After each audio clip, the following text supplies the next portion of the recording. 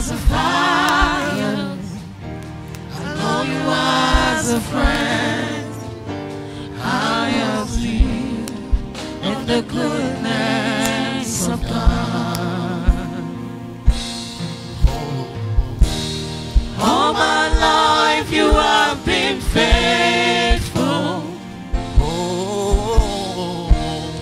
All my life you have been so good. In every breath that I am able, I will sing of the goodness of God. Your goodness is running after me. Sing with me. Your goodness is running after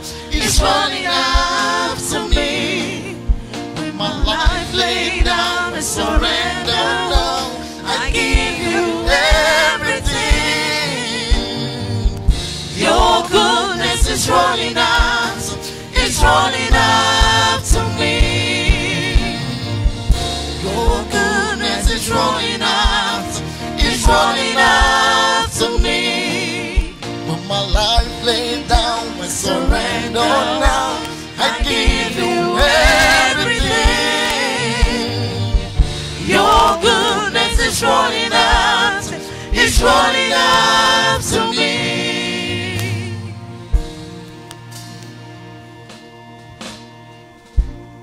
All my life you have been faithful.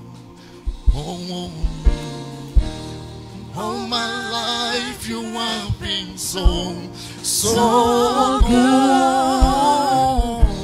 With every breath that I am able, I will sing of the goodness of God. Come on, sing. All my life you have been faithful. All my life you have been so good. With every breath that I am able, I will sing of the goodness of God. Thank you, Lord. What a marvelous God. What a marvelous God. He has done marvelous things for me. What a marvelous God. What a marvelous. He's yet to do marvelous things for me. What about you? What a marvelous God. What a marvelous God. He has done marvelous things for me. Hallelujah. What a marvelous God. What a marvelous. He's here to do marvelous things for me. Oh, what a marvelous God. What a marvelous God. He has done marvelous things for me. Oh, what a marvelous God. What a marvelous. He's here to do marvelous things for me. What about you? What a marvelous God.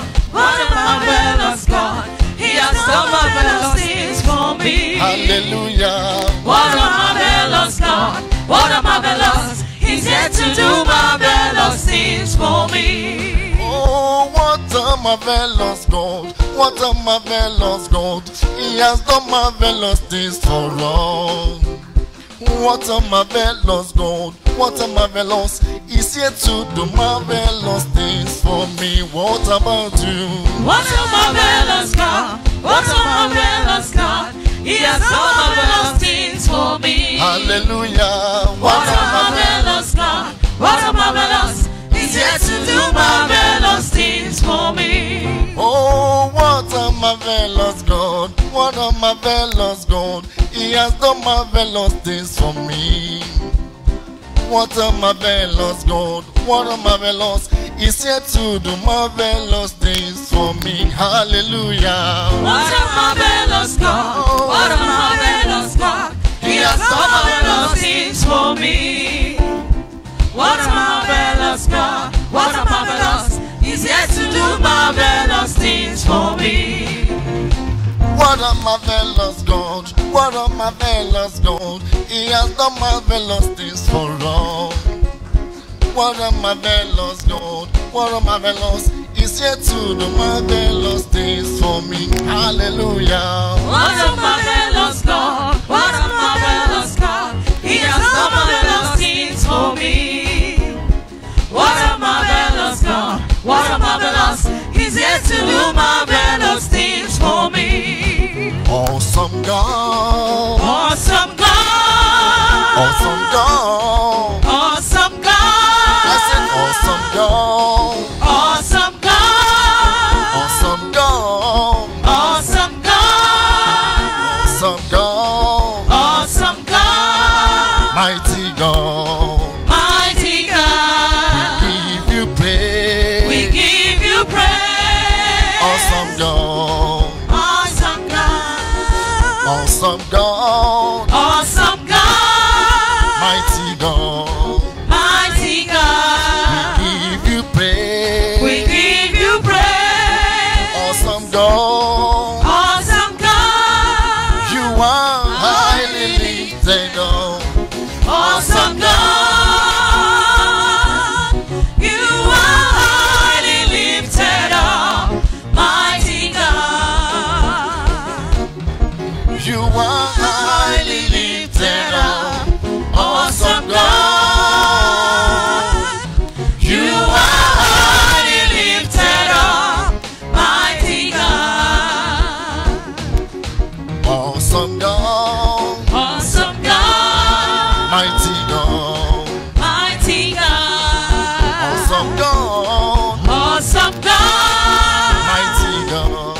Mighty God. Give you praise. We give you praise. Awesome God. Awesome God. Give you praise. We give you praise. Mighty God. Mighty God. Oh, You are highly lifted up.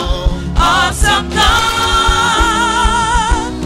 You are highly lifted up. Mighty God. You are highly lifted up. Awesome God. You are highly lifted up. Mighty God. Mighty God.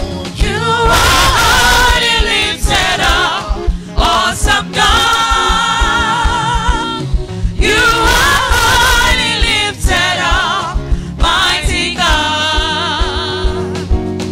Awesome God. Awesome God. Mighty God. Mighty God. Give you praise. We give you praise. Awesome God. Awesome Give you God. praise. We give you praise. Mighty God. Mighty God. You are highly lifted up. Awesome God. You are highly lifted up. Mighty God. Yes, you are the Lord, Most High. Yes, you are the Lord, Most High. Yes, you are the Lord. Yes, you are the Lord, the Most High. Yes, you are the Lord, the Most High. Let's just bless his holy name. Let's give him thanks for this great opportunity to be in his presence tonight. Let's thank him for divine protection. Let's thank him for his guidance. Thank him for battle he fought for you all through the night, or the battles he fought for you through the day. Let's thank him for the plans that he has for us, the plan of good and not of evil, to bring us a hope and a future. Let's give him praise for our jobs and our finances. Let's thank him for the air that we breathe, because this air is not contaminated. Let's thank him for what he said to do in our midst tonight. And I want us to ask for mercy, the Lord God. Whatever that will be an hindrance to the mode of your word today, Father, take it away from my life in the name of Jesus. Let's pray that in this service, mercy will be exalted above judgment in the name of Jesus. Let's pray that mercy will be exalted above judgment in the mighty name of Jesus. And I want us to pray the Lord God. We don't want this to be an ordinary meeting, Lord God Almighty. Let's pray to God the Father. I am not here because I just want to be at the Bible study or to mark the register, but I'm here that, Lord, you speak to me, Lord. Pray the Lord, your word says, forsake not the gathering of the saints, that I have come to reveal and to hear your word, O God. That let this word be life in me, Lord, and may this light become light in the name of Jesus. Teach me today, Lord. Open my heart to receive and my ears to hear, Lord, in the name of Jesus. Thank you, Father, for there is none like you. Lord, we decrease so that you may increase, and all the glory will be ascribed to you in the name of Jesus. Thank him for this new month of April, and let's thank him for what he has done in January, February, and March. That this month of April, Lord God Almighty, will we experience your love like never before in the name of Jesus. For in Jesus' mighty and powerful name we have prayed. Let's be kindly seated in the presence of the Most High.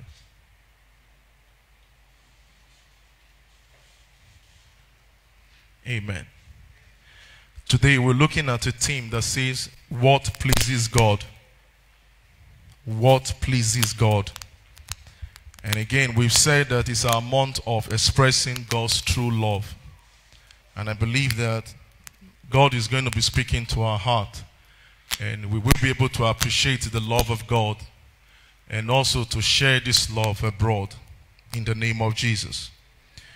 Now, before we look at what pleases God, I just want to read two scriptures, and I believe that this scripture is for someone and is going to help us in Genesis 12:1. Genesis 12, we're going to read 1 to 2. And I'm just going to explain something to you before we look at the anchor scripture for today, what actually pleases God. That when a man pleases God, what happens to that man? We're going to see it. When your life pleases God, when we obey the word of God, we'll see what happens to us. All right? In Genesis 1, the Bible says, now the Lord has said unto Abram, get thee out of the country and from thy kindred and from the father's house unto a land that I will show thee. Verse 2. And I will make of thee a great nation. And we can see there, he said, he made a promise. He said, I will make of thee a great nation, and I will bless thee, and make thy name great, and thou shalt be a blessing. And I want us to go to Genesis 13. From verse 10, we're going to look at to 12. Genesis 13, from verse 10 to 12. But before we read this scripture, I just want to make you understand something. We saw what happened there when God spoke to Abraham. He said, leave your father's house and everything you have and go to a strange land. And that enough, he wasn't sure where he was going. You know, but there was something God told him. And the Bible said he obeyed and he believed God. All right. And the Bible made us understand that the obedience of Abraham made him righteous. And today, the word that was spoken concerning his life came to reality. And that's why we can say we are the sons of Abraham. All right. Now, when you look at that 10, it says, and Lot lifted up his eyes and beheld all the plain of Jordan. This was when they went to that land. I just want to make you understand that when God made a promise concerning your life, it doesn't matter where you find yourself. I don't know if you are with me, ladies and gentlemen. when God says a word, it doesn't matter where you find yourself, he will bless you. And this is exactly what happened here. And Lot lifted up his eyes and beheld all the plain of Jordan, that it was well watered everywhere before the Lord. Before the Lord destroyed Sodom and Gomorrah, even as the garden of the Lord. He said, like the land of Egypt, as thou comest unto Zoar, the next one. Then Lot chose him all the plain of Jordan, and Lot journeyed east, and they separated themselves, the one from the other. Basically, Abraham dwelt in the land of Canaan, and Lot dwelt in the cities of the plain, pitched his tent towards Sodom. But basically, when you look at the description, from the description of the land, if we want to use the Canaan knowledge, I think Lot should be more blessed, considering the environment that he was at that point in time. But in the end, we saw what happened to the land and all that. So we can see that even Abraham didn't argue. Basically, for him, he would have argued with him that, no, I want to be here. God spoke to me. This is what God said about me. So I want to take over this land. There was no contention. He believed in God. And where he was, the Bible said, he grew exceedingly great. Now, why do I bring this scripture to you tonight? Is to make you understand something, ladies and gentlemen. In the book of Deuteronomy, you know I've said it before, I'm repeating it again, and I believe that this is for someone. And I'm saying it categorically, it doesn't matter where you are, the Lord will bless you. Did you hear what I'm saying? Let me give you a testimony and I'll continue, because I have a reason why I'm telling you this. Because I want you to hold on to God. Even if you are in the village, he will bless you. There was a man who was struggling in the city. He was gifted by God. And he has been looking for business, way to get prosperous in the city. Nothing happened. But, you know, somehow, someone, he got an idea, and this idea took him to the village. It was in that village he became a multimillionaire. And he became a fame in the entire world. So he was everywhere in the TV. People were carrying him and all that. But from human perspective, we think the place we are will determine our blessing. That's not true. He said, except God watcheth a city, the watchman watcheth in vain. And there are people who are living in the country that we left, that are so rich, richer than the people who are even where we are. And most of the properties that even bought are bought by people from where we are. And even if you look at places that are so big, places like America, there are people who are living in slums. But except God watch a city, the watchman watch in vain. So it doesn't matter whether you are in Sharjah, Dubai, wherever you are, God will locate you. As long as he has spoken concerning your life, he will make it come to reality. This is the promise for someone. If you believe, shout a big amen. Proverbs 16 verse 17. Let me buttress my point here. When you please God, this is what happens to your life automatically. And whatever I'm going to be saying to you tonight, I want you to write it that I said so. If you please God with what I'm going to tell you tonight, your life will be a living testimony. It doesn't matter how long you have waited. It doesn't matter what has happened to you, but there are certain things God wants you to learn so that when he blesses you, you will not misuse the blessing. Ladies and gentlemen, let me tell you one truth. There are a lot of people who share lots of testimonies. You know, some of the testimonies that we share here, we say the Lord has given me a car. The Lord gave me a child. These things we testify. Do you know that even unbelievers, they also testify against these things? But what matters is your life. It doesn't matter what you have. It doesn't matter where you are. But what matters is what? Your life by pleasing God. And if you do this, this happens to you automatically. Please, I want you to pay attention to what I'm going to be telling you tonight. Proverbs 16 verse 17. And I want you to prepare Galatians 1 verse 10. Proverbs 16, 17, Galatians 1 verse 10. What pleases God? I don't know why God wants me to say it, because I didn't know I was going to preach today. It was when I saw the roster, I knew I was the one that was going to teach today. And this was a topic I was supposed to teach in line with righteousness exalts a nation, but there was no time. So I believe that God wants to speak to someone tonight. In Proverbs 16, 17, look at this scripture. It says, the highway of the upright is to depart. No, this is not the scripture. Amen. Proverbs 16 verse 7. Sorry, not 17. Proverbs 16 verse 7. Sorry. Yeah. It said, when a man's way please the Lord, he maketh his enemy to be at peace with him. It's simple, isn't it? When a man's way pleases the Lord, what does he do? He maketh your enemies to be at peace with you. We're going to be saying something very shortly. In that Proverbs 16:7a, it said, when a man's way please the Lord. What does that mean? When a man's way please the Lord. Before we'll be talking how we can please the Lord. When a man's way please the Lord, he said, when a man walk according to the rule of God's word. Let's look at Psalm 119 verse 1. Psalm 119 verse 1. He said, when a man walk according to the rule of his word, it's very key. And when you look at the rule of his word here, what did he say? He said, when a man's way pleases the Lord, he will make your enemy be at peace with you. So if you miss the concept of this, you'll be praying for peace from your enemies. I don't know if you get it. You start praying that, Father, if there's anyone that is against my peace, let that person be destroyed. But the Bible made it clear. He said, when you please him, it's an automatic dimension in your life. You know why? He said they will gather. But what did he say? Speak to me. He said they will gather, but what will happen? Is it by your power? No, sir. He said, but when your way please the Lord, it happens automatically. This is the word of God. And when you look at the Psalm 119 verse 1, he said, blessed are the undefiled in the way who walk in the law of the Lord. I want you to go to verse 10 of the scripture. Verse 10.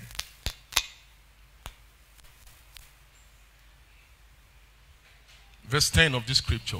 He said, with my whole heart have I sought thee. Oh, let me not wander from thy word. Commandments, verse 11. He said, thy word have I hid in my heart, that I might not sin against him. Verse 100 of this same scripture. Verse 100. Verse 100. He said, I understand more than the ancient because I kept thy precepts. And I want you to go to Psalm 105 of this scripture, verse 105. It's a very long scripture, but very powerful scripture. Look at 105. It said, thy word is a lamp unto my feet and a light unto what? My path. When your way please the Lord, sir, he will make his enemies be at peace with you. Write what I tell you today. Please, I'm begging you. Write it down. Write the time that I said so. When your life please the Lord, he will make your enemy be at peace with you. They will gather. They will do all sorts of things. But the Bible says they shall scatter for your sake, because his word is yes and amen. He will not break his word. You know, there was a time when I was discussing with a friend of mine. He was describing the rule of the law as this. He said, do you know the running tap? You know when you switch on the tap? He said the tap is like the flow of God's blessing. Now he says the tap is already running. When you put your hand, there is a blessing, right? The only way that blessing can cease is when you take off your hand, but the tap is still running. Did you hear what I said? The word of God is potent. The only thing that happens is when you withdraw from his word. He said undefiled. It is when you sin or you disobey the word of the Lord. That's when you begin to pray in strength. A thing that has been given to you. He said, just please me and your enemies automatically will be at peace with you. Galatians 1 verse 10. Galatians 1 verse 10. And I want you, sir, to help me prepare 1 Samuel 15 verse 24. Galatians 1 verse 10, 1 Samuel 15 verse 24. Now, I was saying something earlier. I said, when a man's way please the Lord, he said, when a man walk according to the rule of his word. Second one, he says, when he walks as he has Christ for an example. Before we read those scriptures, give me 1 Peter 2 verse 21. He said, as he walk, he has Christ for an example. Is very key. 1 Peter 2 verse 21. Look at what he said. For even hereunto were ye called, because Christ also suffered for us, leaving us an example that ye should follow what? His steps. And what the scripture made me understand, whenever Jesus speaks, he said, what I hear from my Father, that is what I do. He said, I do nothing of my Father. Why? Because I and the Father are what? We are one. So he obeyed the word of God in total. And the Bible said he was obedient unto death. And this is exactly what the word of God is saying. We must walk according to the precept of Christ. He said, when your way please the Lord. And that's why, if you remember when he went to the man who was dead for 4 days, what did he say? He said, Father, I thank you because I know you will hear me. This is relationship. If he doesn't know his Father, he won't say that. He said, I thank you because I know you hear me. How many of us can say that to God? That, Father, it doesn't matter what I'm passing through. It doesn't matter the seasons and time, but I know you will hear me. You can only say that when you have an understanding of the God you serve. And this is what the word of God is telling us today. All right. Now the next one says, when we walk in the spirit and not after the flesh. John 4:20-24. He said, for because he that must worship him in spirit and what? In truth. We must operate. For you to please God, you must operate in the dimension of the spirit. Because he said the flesh profited nothing. He said, but the spirit giveth what? Life. If you don't operate in the dimension of God's spirit, you cannot please God. And that is what the woman at the well of Samaria was trying to ask him. And he asked God a question, but because Jesus is full of wisdom, no, before Galatians 1 verse 10, take me to John 4 verse 20. He said, our fathers worship in this mountain, and ye say that in Jerusalem is the place where men ought to worship. Verse 21. Jesus said unto her, woman, believe me, there are coming when ye shall neither in this mountain nor yet at Jerusalem worship the Father. Verse 22. He said, ye worship ye know not what. He said, but we know what we worship, for salvation is of what? The Jews. The worship stems from where? From salvation. Now go further to 23. He said, but the hour coming, and now is the hour, that when the true worshiper shall worship the Father in spirit and the truth, for the Father seeketh such. Please, ladies and gentlemen, hear what I want to tell you. If you look at Matthew 6 verse 33, give me the scripture, we'll come back here. Look at two things that happens here. When you walk in the dimension of God's spirit, God will find you. And that's why when I say when you please him, he makes your enemy be at peace with you. You don't need to do anything. It is a principle that works. Now look at what he said. In Matthew 6 verse 33, it's a scripture we all know. Please, I want you to see something here. Matthew 6 verse 33. He said, but seek ye first the kingdom of God. Who is seeking? Who is seeking? And shout now. Are you cold? Who is seeking? And his righteousness. Whose righteousness? God. And all these things shall be added unto you. Now go back to that scripture in John 4 verse 24. Go back to the scripture. Here you are seeking, right? Go back to the scripture. Now look at it. I think it's 20. Go back to 23, sir.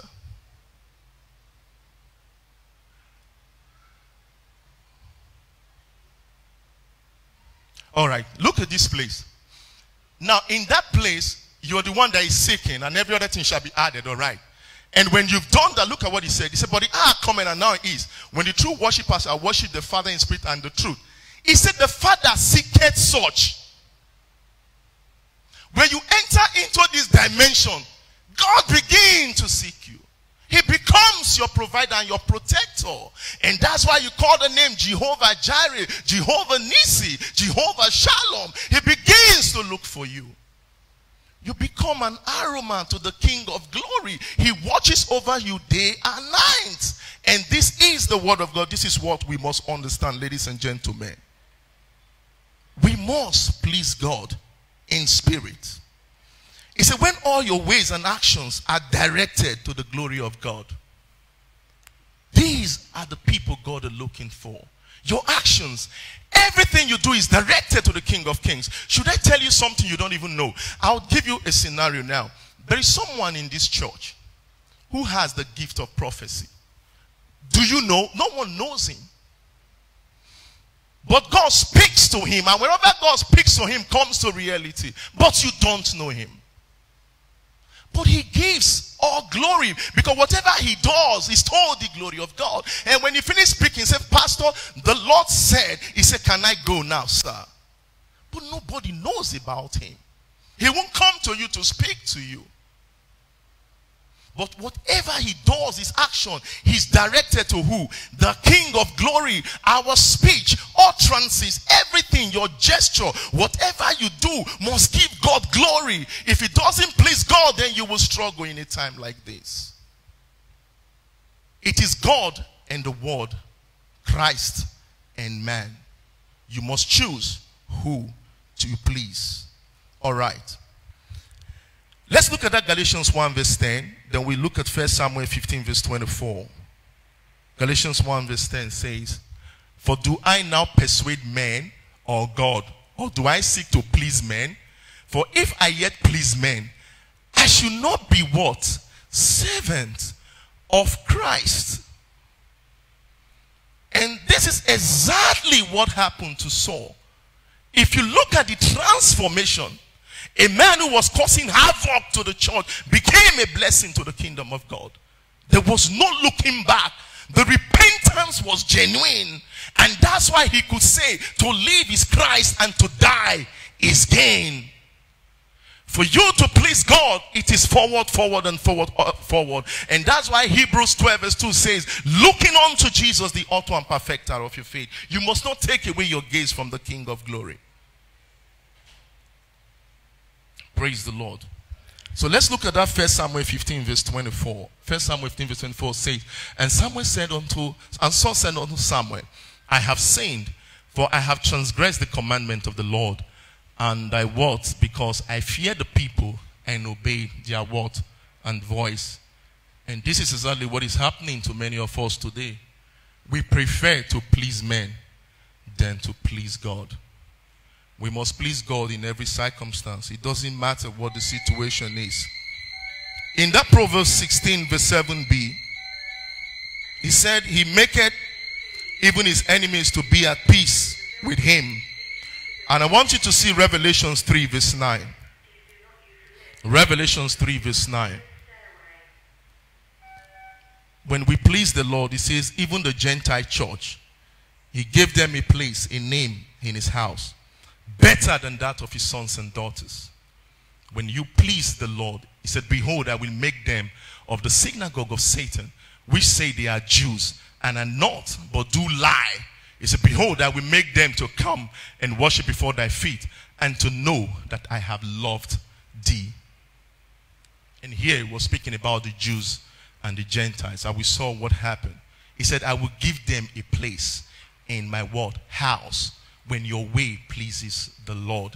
And one of the problems we find ourselves, even the sons and daughters don't understand how to please the Lord. And that's why when you look at our community today, most of the things we do is to please ourselves. But in everything you do, we must please the Lord God Almighty, so that we can struggle less. In that Genesis 1 verse 10 we read before, he said, Paul studied to please men. He made havoc of the church, hating men and women to prison, persecuted the followers of Christ.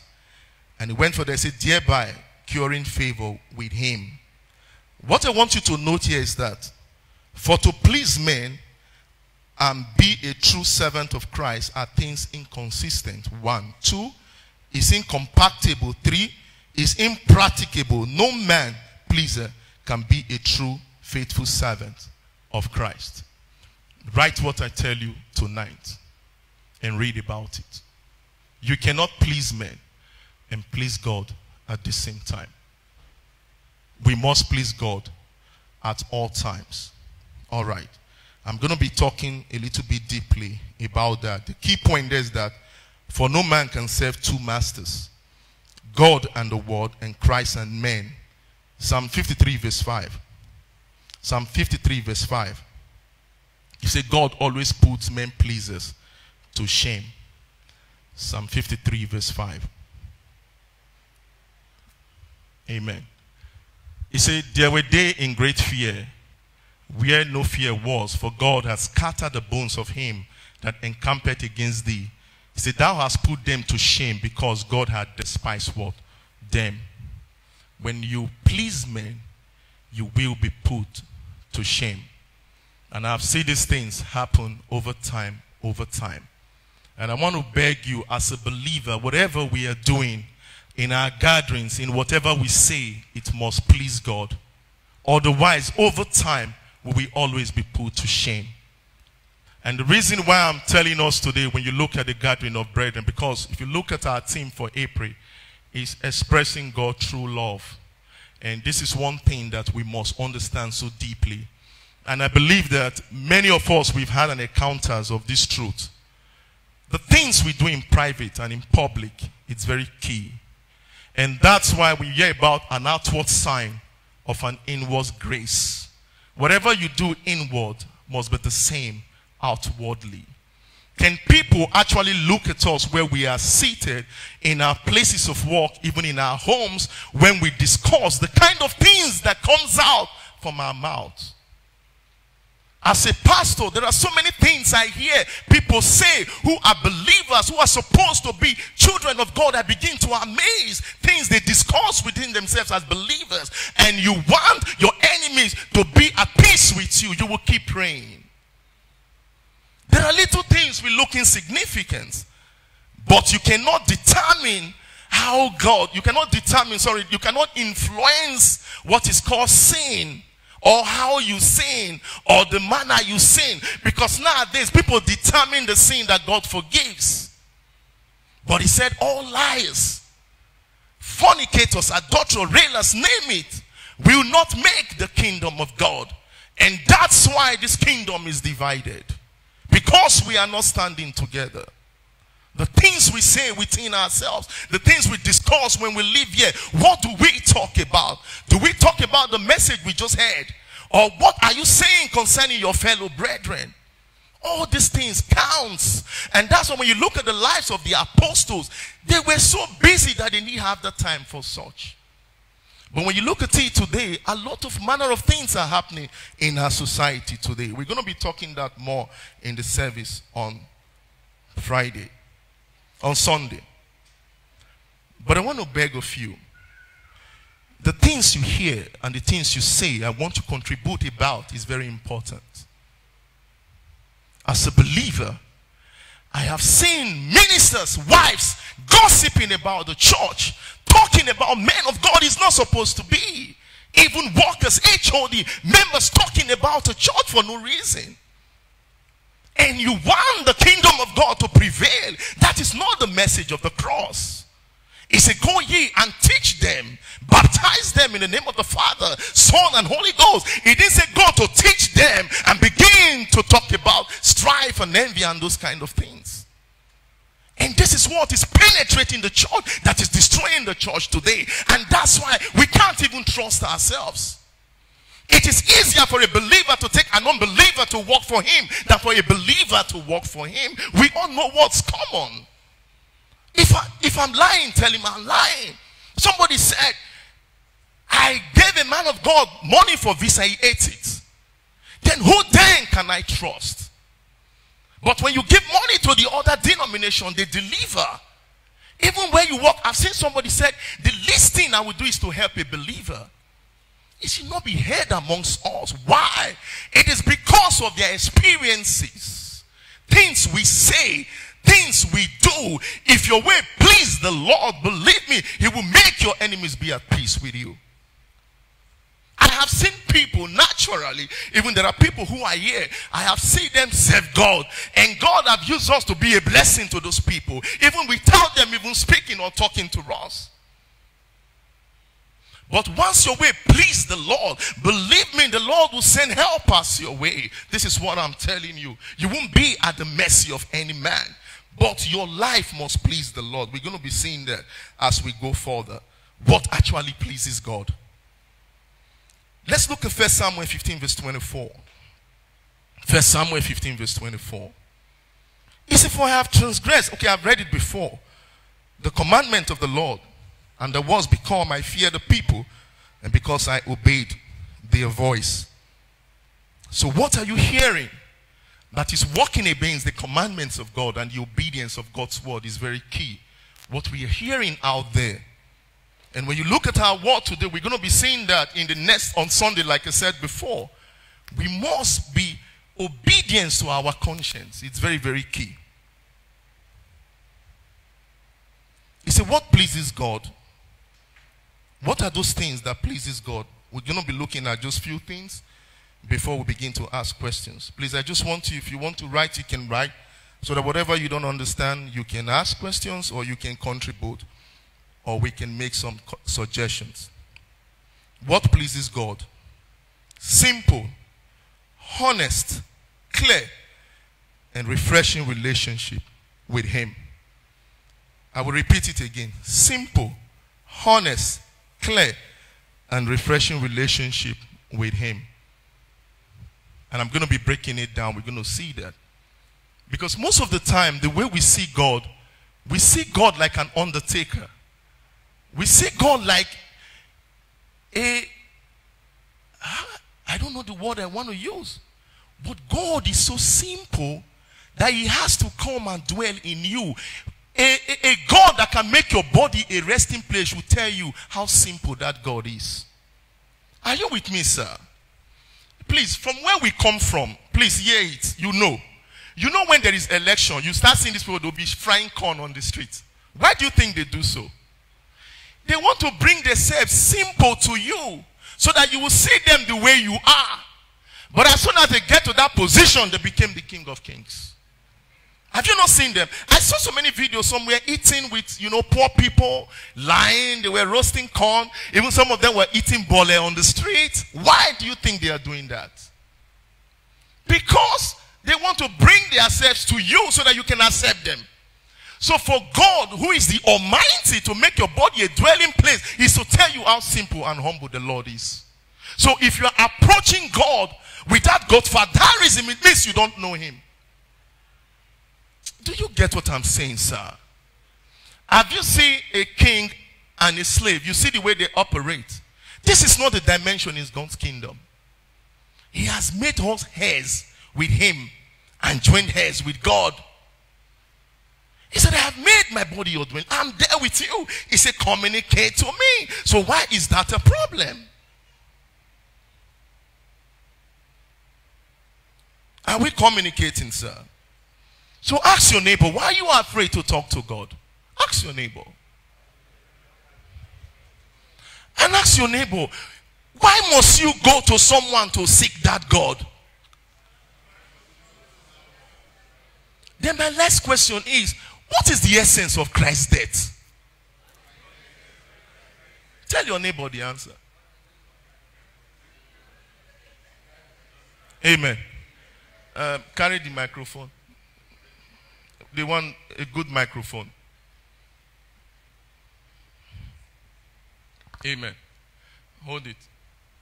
Oh, yeah. Ask your neighbor again, why did Christ die? Give him answer. No. You answer. You didn't talk to anybody now. We're quarreling. Talk to someone. Find a partner. Ask him. They will tell you something. Okay, very good. Now, give that sister with a white shirt. Let's hear what the neighbor told him. Amen. Oh, yeah. No, the sister with the white shirt now, she's bending. You won't bend, though. Because you said it now. Tell her, what did the brother or sister say? Why did Christ die? Answer, tell us. So that we can be free to communicate with Him. Okay. And to give us a hope. Good. And that hope maketh not ashamed. Very good. Take the microphone. Give that, I don't know, that person that is wearing something like hat in the back with the white hand. The sister, yeah, you are just with her. Give her the microphone. What did the brother say? Why did Jesus die, man?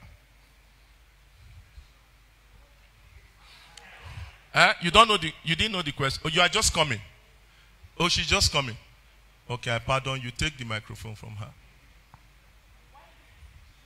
He died for our sins so that we can be free from. Huh? He died for our sins so that we can be free from the sins of the earth. Okay, we can be free from the things of the earth. But there are people who still carry chair and the chair does not bite them.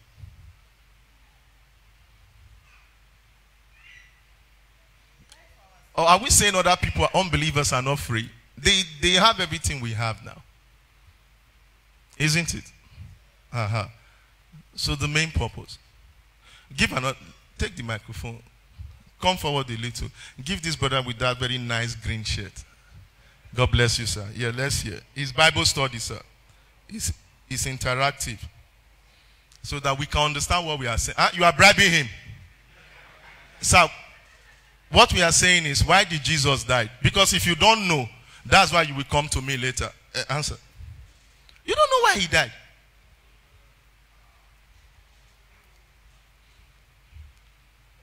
Sir, I believe you are joking, sir. Move forward. Give this very handsome brother here. Why did Jesus die, sir? Pastor, thank you very much for the opportunity. Thank you, sir. Jesus died to establish our relationship with him. All right. And also, he died for our sins. Okay. And by me doing that, I think we should have easy access point to get to him freely. All right, sir. God bless you, sir. I think that's the point I'm going. So that's question one. We've passed the exam. Augusta, come. Take the mic. Give that brother. So, sir, I want to ask you a question. Why is the access now hard? And why is hard? If it's not hard for you, it's okay. But because we still see people jump from place to place. People are still deceiving people. All right? Because they call them weak believers who are teachable. Because what they hear, that's what they go with. All right? So the question is, he said Jesus died so that we can have that access. So what is limiting us from that access if we've given our life to Christ? Okay, it's sin, number one. Okay. And sometimes it's, for example, maybe you commit sin and instantly God will back away from you and you cannot you cannot communicate with him. That's sin for me. That's sin. Okay, take the mic, sir. And move it to the next yellow, madam. God bless you, man. Yes, ma'am. It's Bible study. You don't understand. So that we can understand. Because I've been just speaking grammar since. So let's get the concept clear. So he said because of access. You know, in the Old Testament, a priest, 1 year they will wait to sacrifice and all that. And that will take a lot of time. There will be punishment. There will be whatever. But God now gave us this free access. That just he that dwells in the secret place of the Most High shall abide under the shadow of the Almighty. So the question is, why are we not now going? Number one, because sin and our unbelief. Because of our sin and our unbelief. Very good, man. Take the microphone. Pass it to the next person.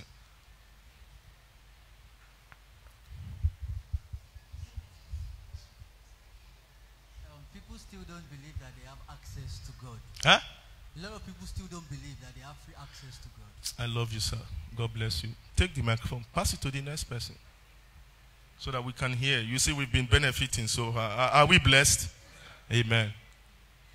I would say personally, what people want, they feel God is too far from it. And because we lack patience, a lot of us move from place to place to look for something else. That's very sweet. Oh yeah. Drummer. At least let's drum into this message today. Amen. Well, I'd say people want it fast. So they probably chase or go to where they believe they get it fast.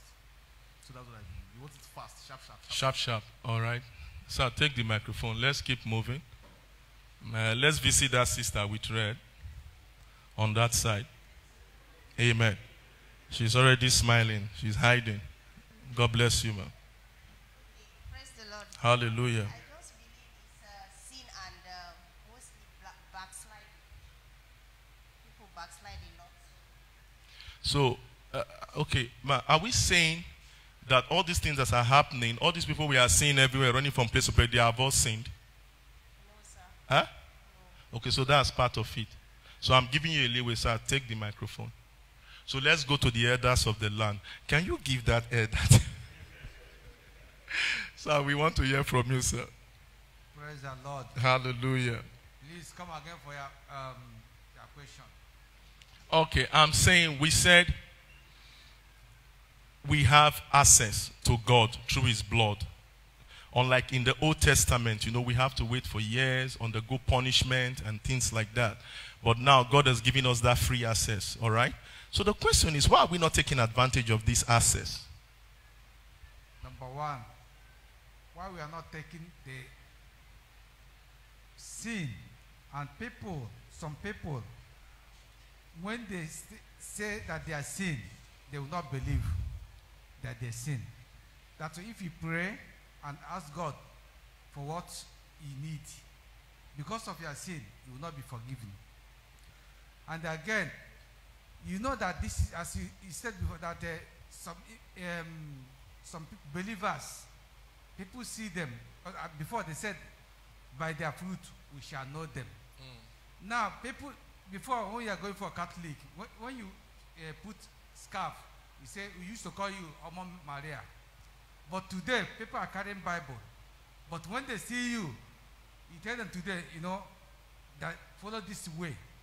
They will, because of, if you follow this way, you know, what they used to know you is not what you believe or what you did. Maybe you pray for somebody, do not work, and they will not believe you. Because God is a merciful God. And people doesn't fear God. So for my own belief, God bless you. Thank you very much, man. All right, let's take the flight to the next man there. Thank you, sir. Sorry, it's Bible study, and we just need to do it like this, all right, so that we know that we are following. Yes, sir. I think mostly it's because of unbelief and the imaginary God some people have in their head. Like, they think if we go to this pastor or this man of God, they are more accessible to God than we. So they have some imaginary God that is existing in their minds, which is not the real God. Okay. Take it to in front. Give it to the minister. No, the minister wearing the hair. Yes, sir. Yes, sir. God bless you, sir. Praise the Lord. Hallelujah. I also believe that at times is our understanding. Maybe some persons believe that it has to be the minister, those who are ordained. They are the one who have access to God, that they don't have the access to God, that they are made to pass through the minister or through anyone to have access to God. So I believe why most people don't know or don't accept that God themselves is their understanding or maybe the teachings they've gotten, limiting them to believe that I cannot meet God, I need to meet this person, I need to meet that person to get the blessings of God. Thank you very much, sir. Understand it. All right, take the mic. Now, before the next person will speak, all right, sir, hold on first. Give it to him. Before he speaks, hear what I want to tell you now. Now, we are in the church, right? I'm telling you right now that God can do all things, that he's the impossibility specialist.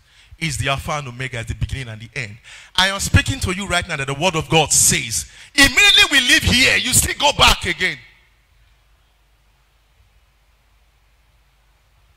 I don't know if we get it, sir.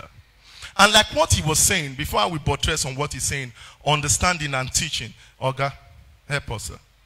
Praise the Lord. Hallelujah. So they have given their lives to Christ. So they have accepted that Jesus died for them. But like my brother has said in Hosea chapter from verse 6, it says, my people are destroyed for lack of knowledge. Because you have rejected knowledge. So I believe that it is beyond just accepting that Christ has died for us. There is a need for the word of God to be deep-rooted in our hearts as believers, for us to have the understanding that we have this free access to God. The veil that covered the temple has been broken. So when the word of God is being given from the pulpit, the word of God needs to be mixed with faith in our heart. Unbelief too is part of it. So I feel lack of knowledge, deep-rooted knowledge in the Word of God, and lack of a belief, that is unbelief, is the contributor to it, sir. All right. So all this belief, faith. Okay, she wants to say something. I like that she wants to contribute. You raised your hand. Yes, please give it to her. Praise the Lord. Hallelujah. Also, yes, unbelief, faith, and also fear. We as believers, as Christians, as born agains, there are some times where we commit an offense or we sin against God. And because of that sin, we tend to fear to pray to God for forgiveness or to have access to God. So fear also is another aspect of it. All right. Okay, somebody at the back. It's now we are now many. Oh yeah, quickly. Praise the Lord. Hallelujah. I think lack of genuine encounter with God is part of the reason. Okay. Because most people, they just believe because Bro Ahe went to one church and maybe after 1 month he got a job or he got this, he got that. So I think I should follow suit. I should go to that place with him and hoping that I'll also get it. Like something like, how do I explain now? But lack of genuine encounter. Because if we look at the life of Paul the Apostle, after that first encounter, he was moved, he was ascending, he was not going back. Praise the Lord. Hallelujah. I think I see 2 people raising up their hand. Yes, sir. Okay, I think we will allow the 2 of them, then we'll continue, and then we'll continue with questions again while we are going.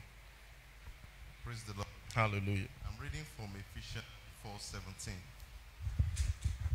You read, it says, so this I say and solemnly affirm. I'm reading from Amplified Version.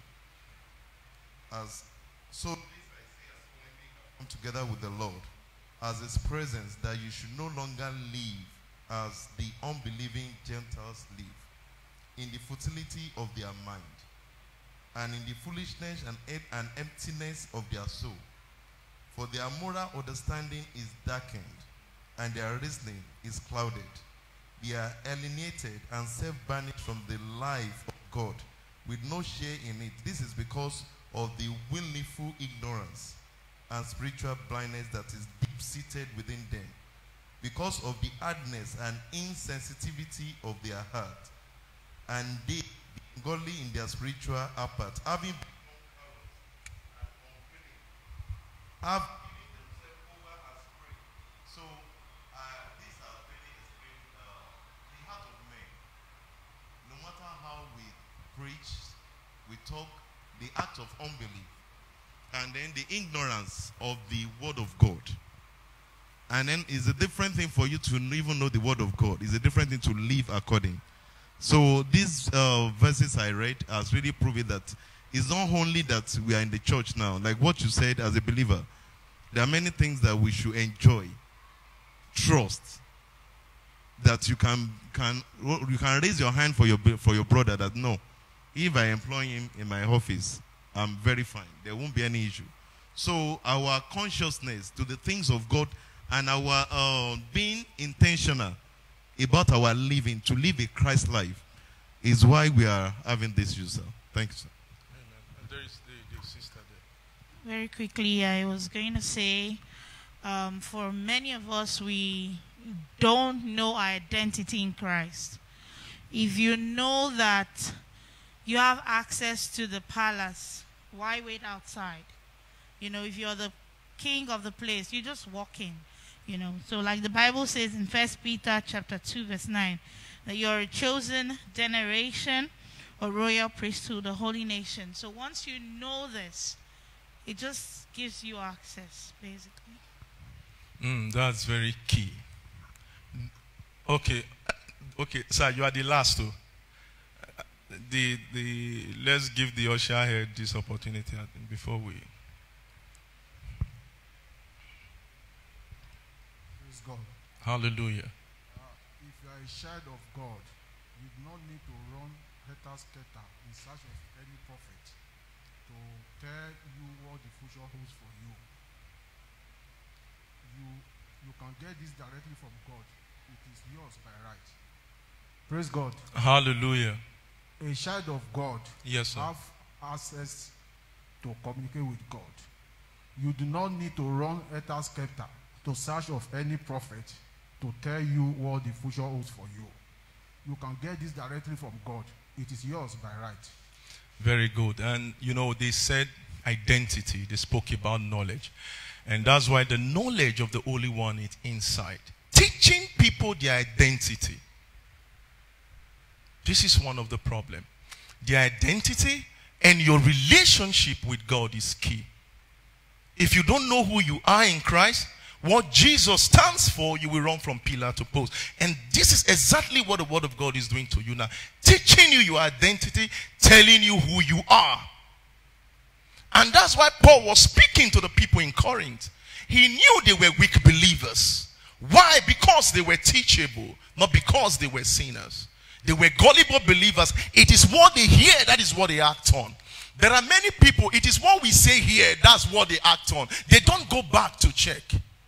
So what you speak into their life matters a lot. So what we are teaching you matters a lot. Because today I'm telling you, you can work out your salvation. I'm telling you that you have an identity in Christ. I tell you that you have an access to your Father. But when you leave this place, you begin to hear something different. Because we want that easy way out. We fall cheap easily. Understanding your identity, relationship with God is so key, sir. And if you notice, Jesus didn't play with it. When he kept talking, what I say is, I don't know if you've taken note in the scripture, in the new. He said, what I say, I hear from who? My Father. So what you do, how you act. He said, because we should be an imitator, an example of Christ. So what you're doing, if Christ dwells in you, where do you get them from? If we are truly changed, and if we are truly children of God. And we must understand this concept of relationship. You know, I said it last time in the church. Why is it difficult for some children to speak to their parents? They need to go speak to an auntie. Auntie, talk to my father for me. Or you have to go to your brother, please talk to my father for me. Because why? You don't have a relationship with your father. And because maybe basically some frictions that have happened in the past and things like that. But if you have a relationship with God, if you desire God by studying his word, coming to the gathering of the saints, that's why Hebrews 20:25 says, forsake not the gathering of the brethren. It's very key. And that's why I tell people, always ask God, where do you want me to be? It's key. It's not just by going to church, that is the issue. But what you hear develops you. He said, because the word is life. Because when the truth comes, there's an automatic life that comes into you. And there is a transformation. And that's why I say we are being transformed by the renewing of the mind. Because the truth is spoken out. And this truth connotes the light of God. When the light shines upon you, every darkness disappears. But when the light doesn't have an impact upon you, then you need to come to the knowledge of the truth. He said, because those who are carnal, they will not understand the things of the Spirit. We must walk in the Spirit. And we must desire to know God more. And we must not forsake his presence. Wherever the truth of God's word is being preached, I beg of you, open your ears to always listen. It will make you grow. What pleases God, like I said, simple, honest, clear, and refreshing relationship with him. 1, we must fear God. Psalm 147:11. I think I'll be very fast now. We must fear God. We're not talking about fear. We're not talking about this fear of he's going to kill me. This talks about godly word, fear, that talks about humble adoration and reverence. Psalm 147:11. Please prepare Psalm 33 verse 18. Psalm 147:11, Psalm 33 verse 18. Amen. Now the scripture says, the Lord taketh pleasure in them that fear him, in those that hope in his what? Mercy. This is the part of the scripture I love. Let's read it again. The next 37, the other one. Go back to the same scripture, please. Amen. Go back to the same scripture. Yeah, 147:11. Look at what he said. The Lord taketh pleasure in them that fear him, in those that hope in his mercy. Because Jesus is displayed in his mercy. Did you see that? Because that hope is in Christ. You cannot access mercy except it is displayed in Christ. Do we understand, sir? So, when we put our hope in Christ, in humble adoration to the King of Kings, having our faith in Jesus, the Bible says he takes pleasure in such people. So we're not talking about that kind of fear that he's going to kill you. No. It's called godly fear. All right. Let's go to the next scripture. In Psalm 33 verse 18. Psalm 33 verse 18 says, Psalm 33 verse 18. It said, behold, the eye of the Lord is upon them that fear him, upon them that hope in where? His mercy. And like I said, the mercy is displayed in who? In who? In Christ Jesus. Amen. 2. What pleases God? We must obey God. 1 Samuel 15 verse 22. 1 Samuel 15 verse 24. We must obey God. When we obey God, then we'll be in need of sacrifice. And basically not sin. The sacrifice was as a result of sin. We know what happened at that time. Alright. He said, and Samuel said, how the Lord has great delight in both offerings and sacrifices, as in obeying the voice of the Lord. Behold, to obey is better than what? Sacrifice, and to hearken than the fat of what? Rams. We must obey the word of the Lord totally. And that's why when God told Abraham, from the scripture we read in Genesis 12, when he said, leave your father's house to this unknown place, the Bible said the word, he obeyed. So what has God spoken to you, or what is the word of God saying concerning your life? We must obey the King of Kings. And if you look at it, it says the key point here is that the consciousness of the sacrifice of Christ's death bring us to the consciousness of love, which builds up and takes us away from the word consciousness of sin. That means when knowledge pops up, love is built up. And that's why the scripture summarizes it in 2. Love God above all things and love your neighbor as you love yourself. So if you operate in the dimension of true love, then you will see your brethren in the eye of love. And that's why when you look at the scripture, it says he will ask you. He said, I came, but you did nothing to me. He said, then he will ask, but Christ, when did you come? He said, whatsoever you do to the least of my brethren, you do unto me. So when you don't express love to your neighbor, how can you say you love God above all things? A God that you don't even see. Because human are expression of God's power and glory. Why? Because he dwells in you. So if you cannot love your neighbor, you cannot talk about loving God. So we must express true love to our neighbor. It's very, very key.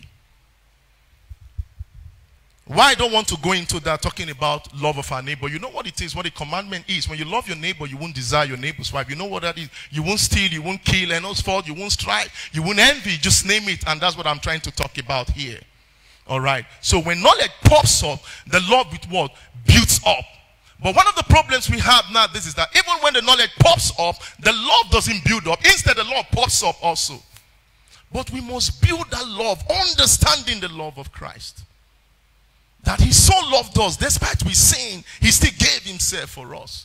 And that is the same love we must express to our fellow neighbors.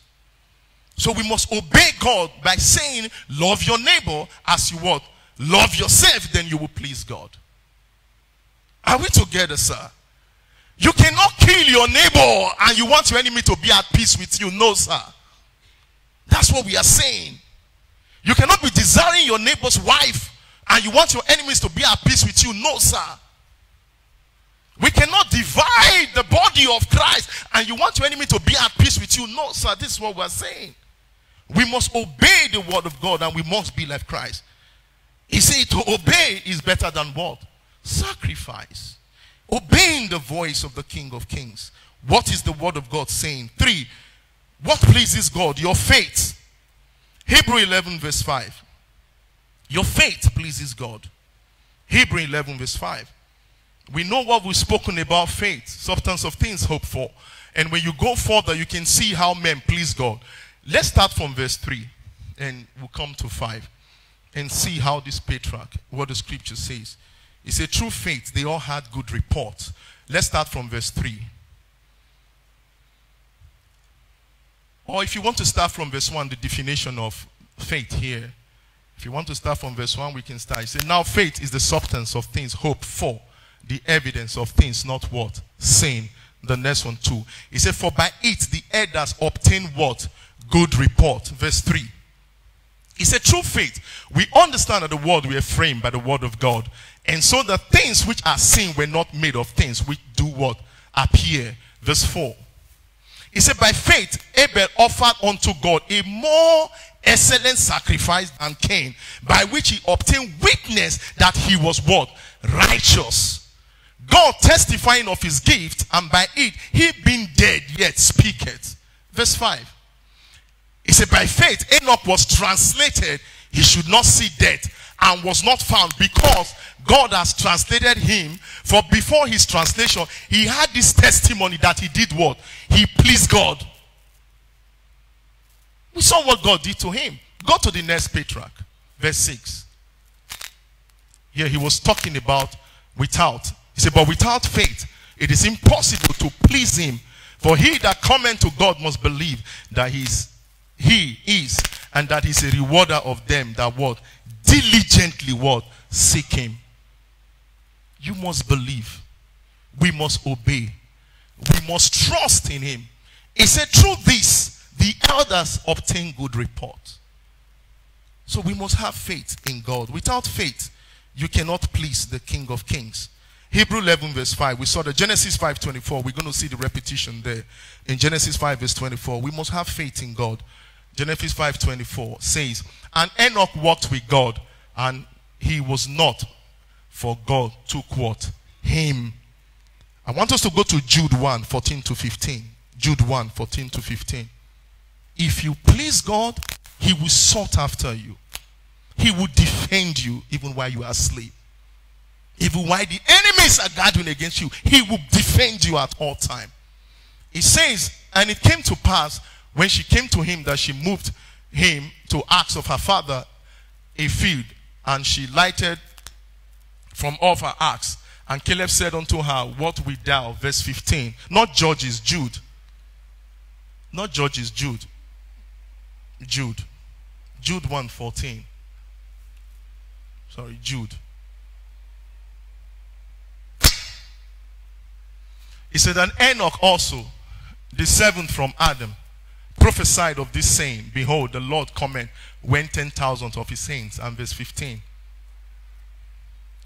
He said, to execute judgment upon all, and to convince all that are ungodly among them of all their ungodly deeds, which they had ungodly committed, and of all their hard speeches, which ungodly sinners have spoken against what?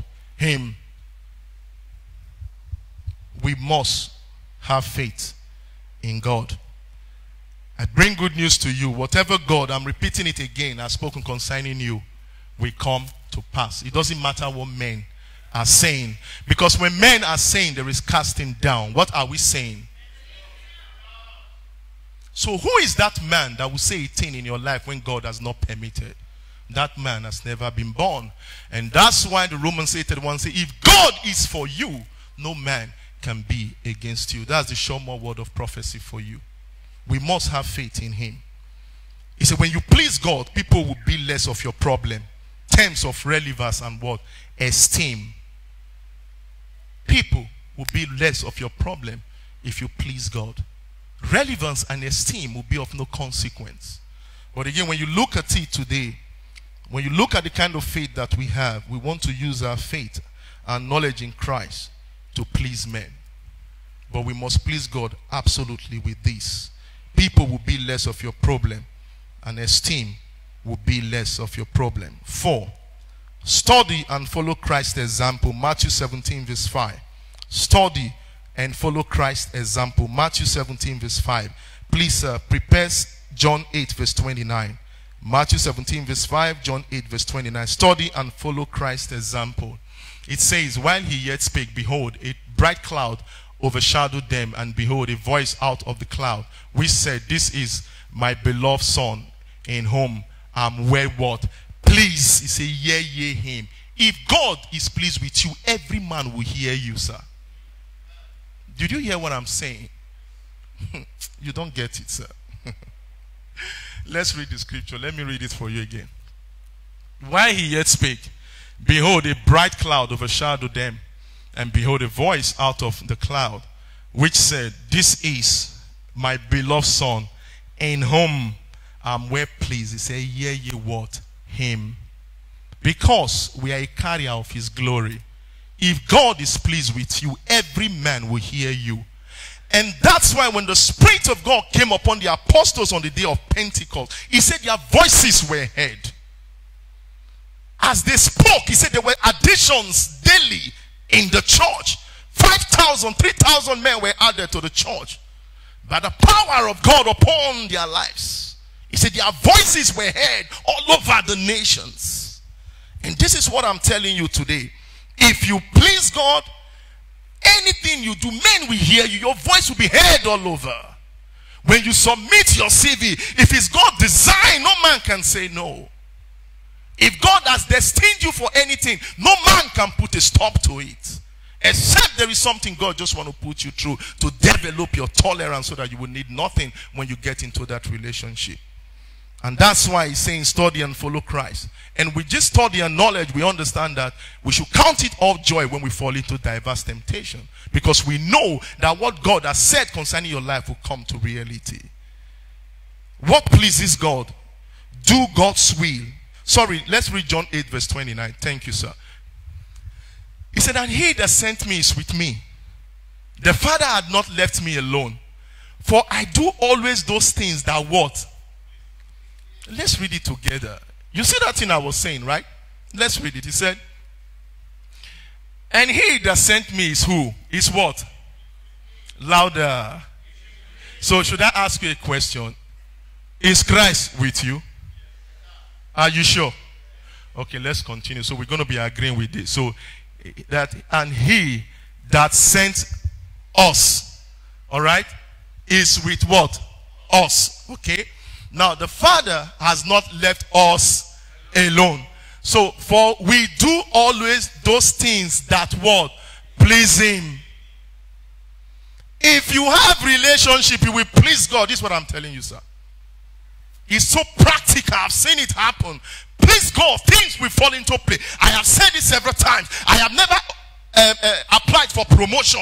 I get it. Things I don't want, they just come now. Why? Because I sought to please God, not because I'm a perfect man. I sought to please him at all time. My life is centered in God. I wake up is God. I sleep is God. I breathe is God. I eat is God. I don't have is God. I have is God. I look is God. Everything is centered in God. I don't sought for promotion. It comes. This is what I'm telling you. In this year, I've been promoted twice. I had never sought for it. Why?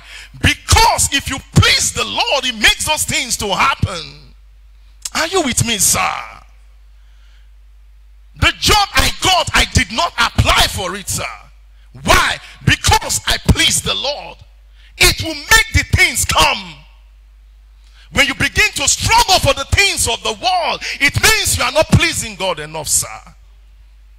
Are you with me, sir? Because when you are struggling with the things of the world, if there is peace, it means you have pleased God. Did you hear what I just said now? I don't know if you catch it. If you didn't catch it, shout hallelujah. All right, let me go again. When you please God, everything in life comes into place. But when there is trials, there is peace. It means you are pleasing God. There is a knowledge there. Are we together? Because you know that everything worketh together for your world. Good, for He knows the plans that He has towards you. This is the knowledge that brings peace upon you. A man who pleases God. Are we still together, sir? So this is the good news I am bringing to you today, ladies and gentlemen. Walk in this precept. It will work for you, sir. Things will just be happening in your life, sir. He said, I don't know why God just loved me so much. Doors will just be opening.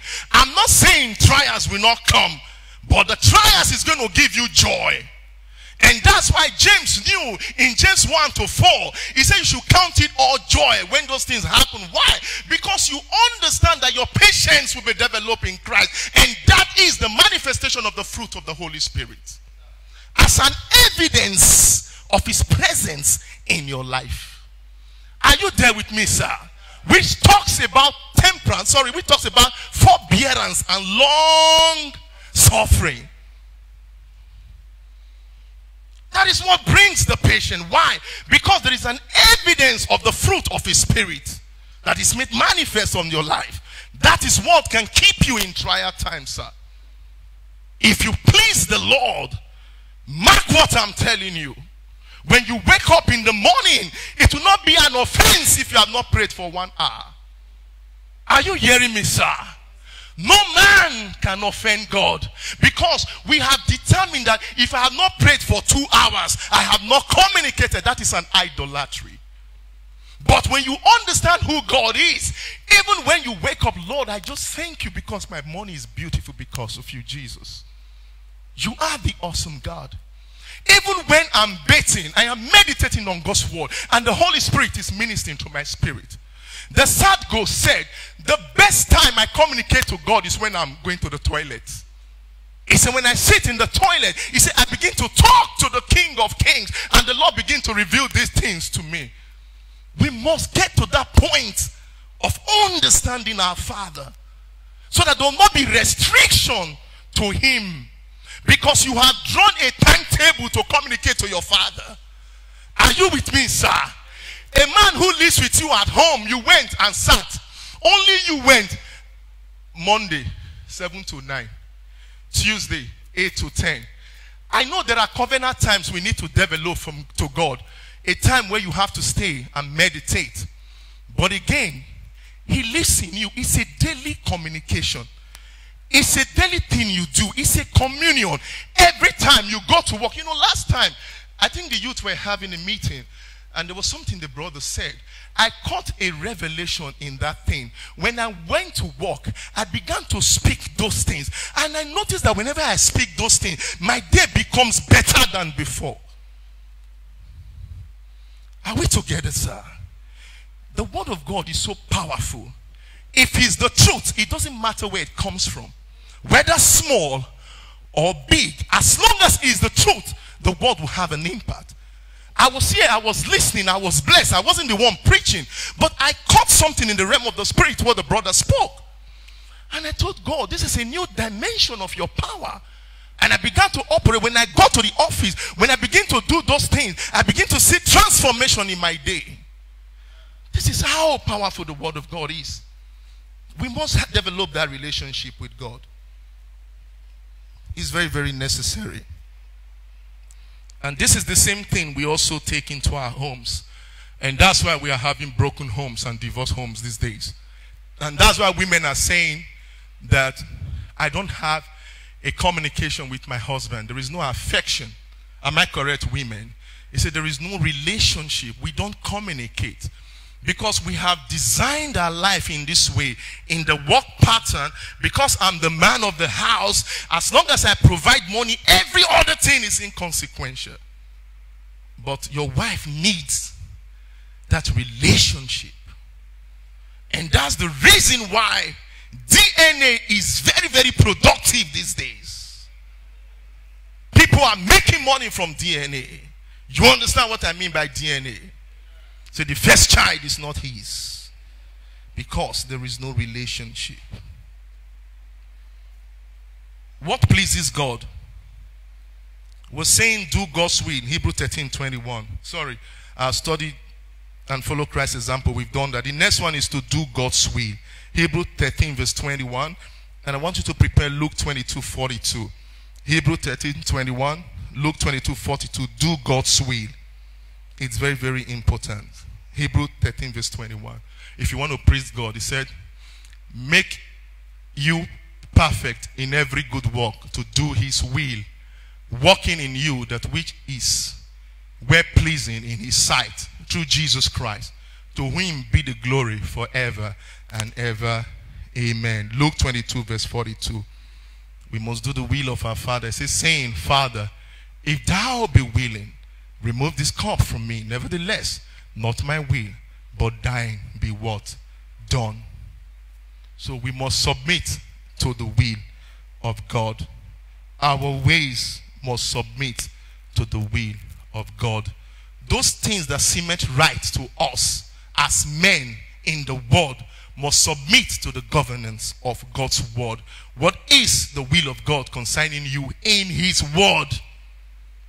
We must do it. And as you do that, believe me, God will be pleased. Do we get that? He said, go into the world and preach to all nations. Not go into the world and gossip to all nations. All right. Preach. Teach people. He said to baptize them in the name of God the Father, Son, and what? Holy Ghost. Is very key as believers. Now, the last but not the least, he said, give the sacrifice God wants. Hebrew 13, 15 to 16. Hebrew 13, 15 to 16. Then Matthew 22, 37. Hebrew 13, 15 to 16. Matthew 22, 37. He said, give the sacrifices God wants. Let's see that. He says, saying, Father, if thou be willing, remove this cup from me. Nevertheless, no, we've read that before. Amen. Hebrew 13, 15 to 16. It says, by him, therefore, let us offer the sacrifice of praise to God continually. That is the fruit of our lips, giving thanks to his name. Verse 16. He said, but to do good and to communicate, forget not. For with such sacrifice, God is what way? Please. Please God at all time. All right. Matthew 22 verse 37. He said, with the sacrifice of your praise. He said, we should show forth the praise of him that has called us out of darkness into his marvelous light. Jesus said unto him, thou shalt love the Lord thy God with all thy heart, and with all thy soul, and with all thy what? Mind. This pleases the King of Kings. Last one, he said, be spiritually minded. Romans 8, 6 to 8. That's the last one. Romans 8, 6 to 8, and Acts 2 verse 38. Romans 8, 6 to 8, Acts 2 verse 38. It says, for to be carnally minded is death, but spiritually minded is life and peace. And the next one is, because the carnal mind is enmity against God, for it is not subject to the law of God, neither indeed can what? Be. It can. The last scripture.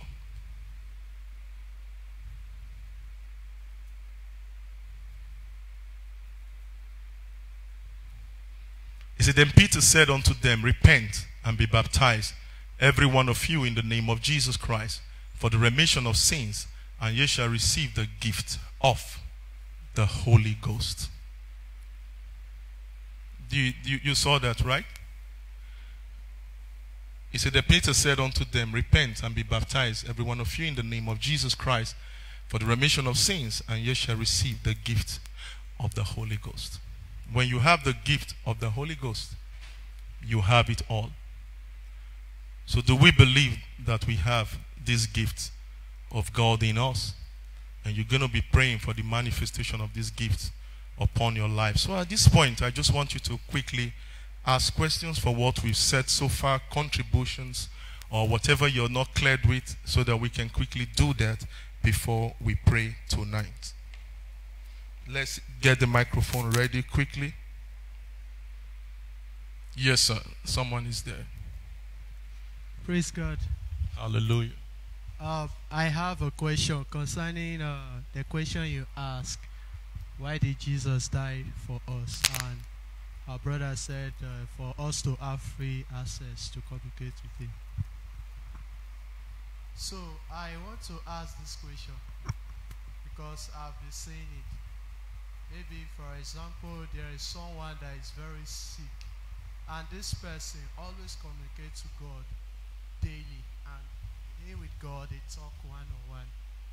But eventually, the person falls sick, and got sick, and he prayed for healing and God maybe he did not receive healing. But someone will come in another way and still sick, and he will now pray for the person, and that person will receive healing. Does that mean that God is not hearing that person that is getting free access from? That is from God.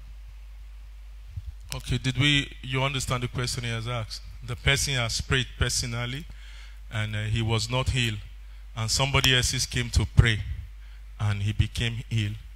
It's a scenario you have seen, right? Right, let's quickly answer. Quickly, then, yes, sir. Yeah, I asked some similar questions the other times. And then it was answered. So I was telling her that I'm not sure you were in church that day. Your voice is very loud, sir. Okay, sir. Thank you, sir. There was something Pastor Mrs. said, and it has to do with the instruction. Now, from today's thing, even myself, I sat down here and then I was pondering on certain things that have been happening. And then I said to myself, truly, if my way pleases God, and then God has said things about me, then it should happen. God is in us. We believe God is in us. Now that person, it can be, there's a possibility that the person is praying to God, and then God is saying something, do this, and the person is not doing it. It can be, for instance, now, Pastor Mrs. made mention of something. The cause of that, okay, if it's not a trial, it can be that the cause of that illness is the person's handiwork. You're not living in the way you're supposed to live. They say exercise, they say do this, do this. Pastor gave an example of, there was a mixture of fruits that he ate, he did, and then he drank it. And then it had a negative effect on his body. And then he was wondering, and then he did second time. He needed no man or no prayer to tell him that this is the cause of this thing. So a lot of times when you see that there is no response, I was studying the book of Job this past few days, and then there was no excuse for Job. When you feel God is not speaking, God is speaking. So not from God. Now, pray. There does not mean God is not answering this person's prayer. The believes that God prayed will be answered. Amen. Thank you, sir. Yeah, let's go. This is a very, very interesting question. Very, very. As soon as you asked the question, something came to my head. The messenger of Satan sent to torment. It was St. Paul talking. So I went to look for the verse. It's actually 2 Corinthians 12 verse 7. So we all know St. Peter. We know that he's a mighty man of God and everything. But he said in 2 Corinthians 12:7, NIV, he said, because of these surpassingly great revelations, therefore, in order to keep me from becoming conceited, I was given a thorn in my flesh, a messenger of Satan to torment me. So even though he will, a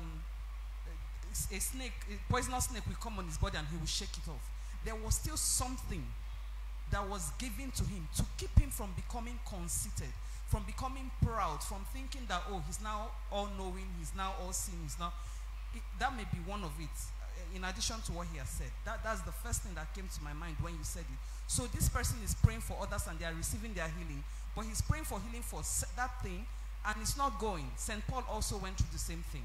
Praise the Lord. Praise the Lord. Yes, sir. People are hands are now more. There's a brother back there. God bless you for that question, sir. Praise God. Let's see Luke 22 verse 42. Luke 22 verse 42. The scripture that Pastor got before. The Bible says that, saying, Father, if thou be willing, remove this cup from me. Nevertheless, not my will, but thy will be done. This is Jesus Christ, God himself. So this scripture explains everything you are asking. He has an infirmity here, and this is for a purpose. So one of it that God might challenge it for a purpose. just for the person to understand, because he's going to die. And at the end of the day, to regain more souls to the kingdom. But sir, sorry, get what one thing he said there. The person prayed, he was not healed. Someone else prayed, he was healed. That was your question, right? Oh, he prayed for someone else. Ah, the someone else got healed. Oh, I got the okay, correct. All right, let's keep going. Yes, sir. Praise God. Hallelujah. I believe Bro Peter has already answered the question with the scripture, and I also want to cite what you said earlier. You said, if our ways please God, everything will be at peace with us. Even when there is trial, you will be at peace because you know that your way please God. So what is this person we are talking about? What is his reaction when he's being tried? So that is the question. But when you know your ways please God, you will be at rest. He said to Moses, he said, I will go with you and I will give you rest. So if God is with us, there is certainty for rest. That is it. Praise the Lord.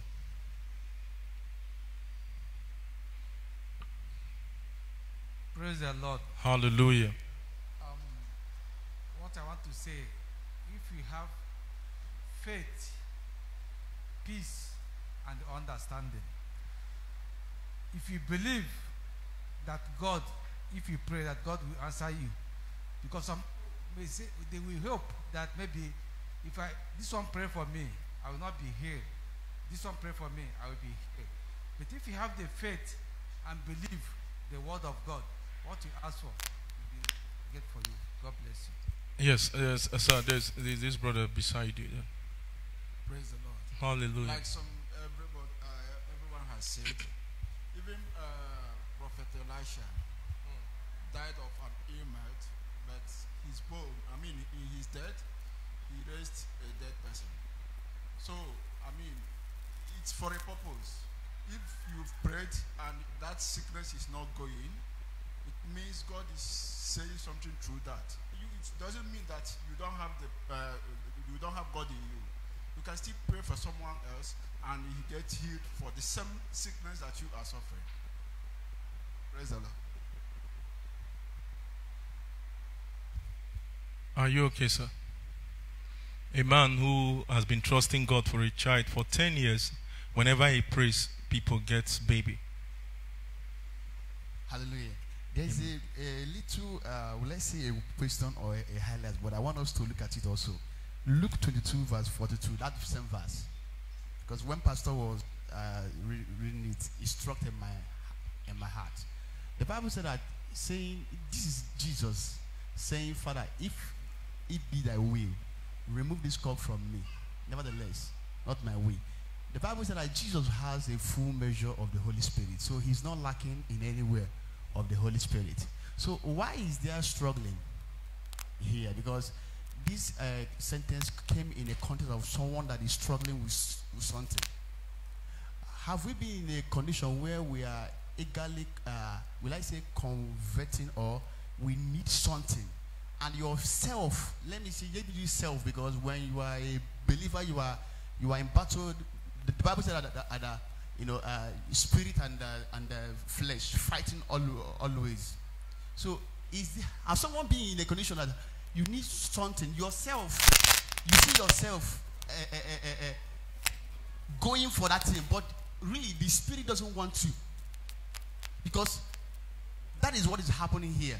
And he said, even though I cannot hold this thing, but Father, please let your will. That means, Father, help me. I don't know whether I'm making sense. There is a struggle here, and one or two times, even me, I have been in this case. When something, I'm eagerly waiting for something, but spirit is not aligning with me. And as we are the children of God, we have to what? Say, Father, please help me. Let your will be done. I know that this thing I'm looking for, it will kill me at the end of the day, but please, I see myself drawing to it. Help me out. Praise God. Praise God. Many hands are up. All right, quickly, let's give them quickly here. Praise the Lord. My brother, that is a very touching question. I or a very touching experience that person is passing through. But I want to let you know that God is still with the person. That for the fact that he has been praying for other persons to get healed of their infirmities, God is still with the person. It's just a trying time. Just a trying time. There are other persons that such illness would have hit. They would die. Immediately. Die with their sins. No time for confession of their sins. You know, having that free access to God when they get to heaven. But in his situation, he's very lucky. He or she is it's a very lucky person. That's okay. He's still in these infirmities. He can still pray to God. So take this message back to the person that God is still with him or she. It's just a little shift. When he or she shifts a little, things will be corrected. Okay? No issues. God is with us. God is close to us. Okay? It is this. Hands are many. We are responding to the question, not new one. We have to finish this one. Okay, quickly, please. Praise the Lord. There are so many things that we're praying for that are not always God's will for us. Like someone that is praying for a job, and you gave God a specific time, but that is not the will of God for you. He has a better plan. What if that job, you get it, and something has happened? So mostly, God don't answer some prayers we pray. Because he knows that if you get this, something like this, assuming you pray for a car, but that is not the specific time for you to get a car. And you got the car, but something has happened. So that's why most times God doesn't answer our prayer because he has a better plan for us. Praise the Lord. Hallelujah. Praise the Lord. Hallelujah. I'll go back to what the pastor said and what Brother Olushola said. If the pastor's way pleases the Lord, I believe God will answer his prayers, because there are situations whereby spirit-filled pastors, they preach on the altar, but they don't practice what they preach. So if somebody is preaching about tithing to a congregation, and the congregation are tithing, they are getting rich, and you that is preaching it, you are not tithing, there's no way you get rich. That is my own example.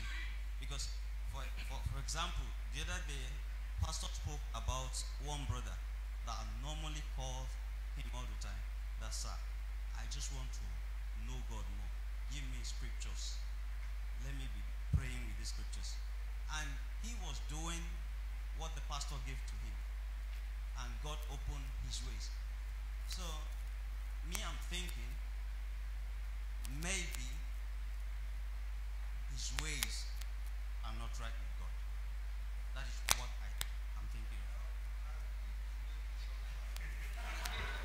Okay, no,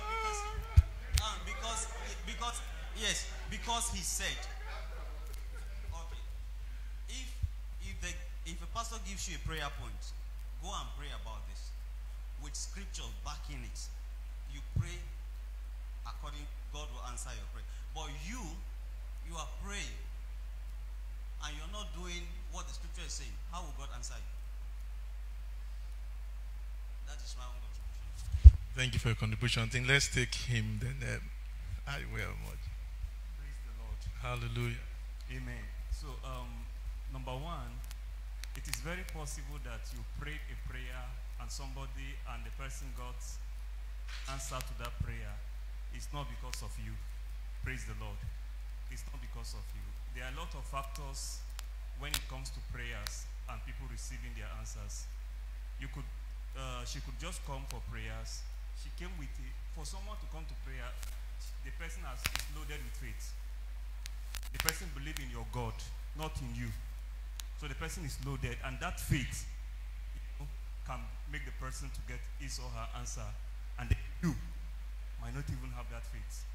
Praise the Lord. Like he was trying to say, that is the probability. Now, all this, we are not saying this is the exact thing. but there could be any of these things. Praise the Lord. Now, John chapter 9, verse 2 and 3, right? Yes. And his disciple asked him, saying, Rabbi, who sinned, this man or his parents, that he was born blind? Jesus answered, neither this man nor his parents sinned, but that the works of God should be revealed in him, or should be made manifest. You see, the question they were asking, whose fault? That is the question they were asking, whose fault that this is happening? And Jesus speaking, it's not fault. A lot of time God wants to reveal himself. The process of him trying to reveal himself in us, we don't know. And it might not always come easy. It might not come the way we want it. But definitely he wants to reveal himself in us. Our part is to remain connected to him. It's not going to be quite comfortable remaining because of the bodily pain, but then, if we remain, eventually we will know why he wants to reveal himself through us. The Lord will help us. Praise the Lord. Hands are plenty now. Oh, guys, don't cause trouble now. Okay, I think he was raising his hand. See, let's give him there. We'll take you as the last person. First thing I want to say is this, like what my brother said, is because we don't have close relationship with those people that are passing through trials and they are believers. God has spoken to them. They know why those questions are not answered, or they are in a difficulty, or they are sick, like what my brother said. Because God will have spoken to them in one way or the other. They know that why they are in that position, God knows about it. Like I'm reading one of the testimony about Apostle Paul. It was saying something that was 2 Corinthians 12 verse 8. He said, concerning the things I pleaded with the Lord 3 times, that it might depart from me. And he said to me, my grace is sufficient for you, for my strength is made perfect in weakness. So sometimes we have many God's general, they were physically blind, and then many blind people were healed during their revival. It's because God has spoken to them. They know that what others are seeing as disability or weakness is for the strength of the Lord. Thank you, sir. Yes, sir. Please, sir. And there's Brother Godwin is there. Just after him, you'll be the last person.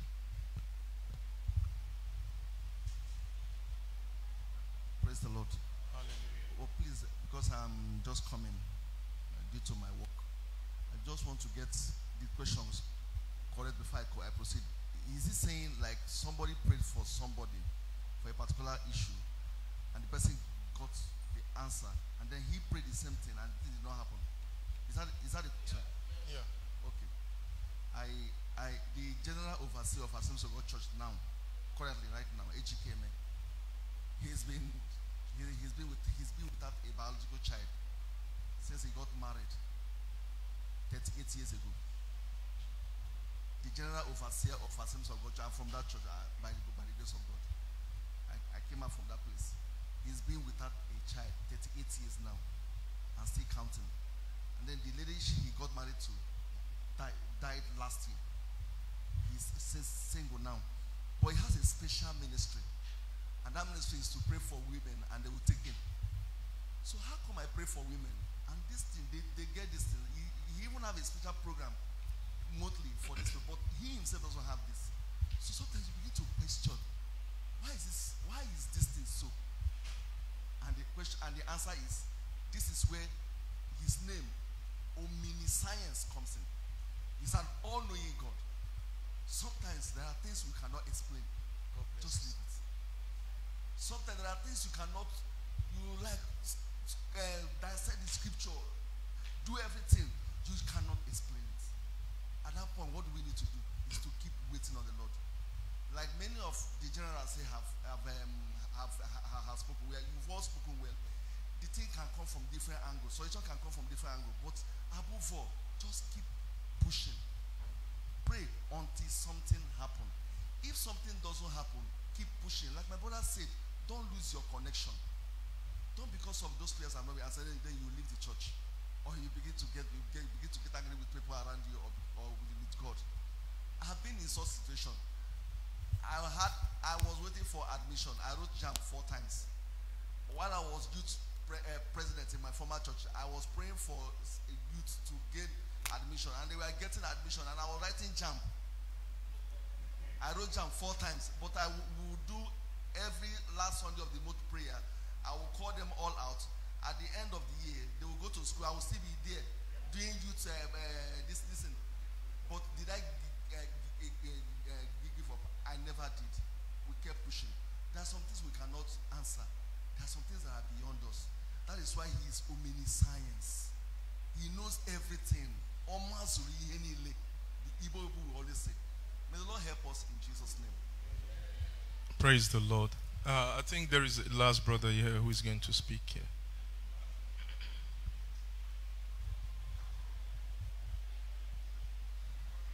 Praise the Lord. Yes, honestly, the ways of God are not our ways. Now, I just want to say something. Because I used to encourage myself also. And it is, I heard the pastor say something at one of Oral Roberts' program, university program. And he said that do people know that he uses contact lens? He's not seeing properly. But he prays for people and then they see. And he said it so much disturbed him so much that he had to ask God. After a while, God told him something. God said, I want you to know that I am the healer and not you. So, God can decide that if truly, there's a clause to it, if truly your ways are right with God, if truly your ways are right with God, all these things are like, I was asked in my field of study that what is your troubleshooting process? And I said, okay, if a computer is faulty now, the first thing I want to do is, what kind of fault has it developed? And then I asked certain questions that, okay, what happened before this thing happened? Your computer just showed a dead blue screen. What happened? Probably you are running a program or your RAM is faulty. So there are different things that can lead to dead blue screen. So, but if you know that your ways are right with God. My friend's father died on a sick bed. I got to know that on the bed where he was dying, there was a woman that had a prolonged labor for a long while. I can't remember if it was years or months. On that deathbed, he prayed for the lady, and the lady gave birth, and then he died. So, God's ways, honestly, if the person's ways are right, there is definitely a reason why God, because sometimes I would want to say, happy God allowed my friend's father to go through that process so that this woman would give birth. I don't know. But all we can do is to continue to follow him. God bless you, sir.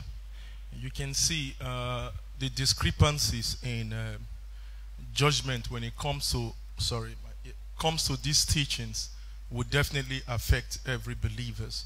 Because most of the times, like he said, 1 or 2, things will come to our mind. Maybe he has sinned. Maybe he has not sinned. But all these things are centered on maybes. Because only God knoweth and seeth the intent of every heart. And that's why he said in 1 Corinthians, he said, judge nothing until the day of the Lord, that every man will be commended on the day of the Lord.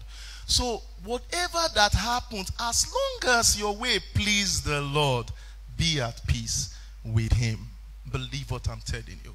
As long as your way please the Lord, it doesn't matter. There are many things I have prayed for. It didn't happen. But there are certain things you speak to people's life, it comes to reality. But my relationship with God makes me to understand some certain dimension that gives me peace, like he said, that the Lord is with me.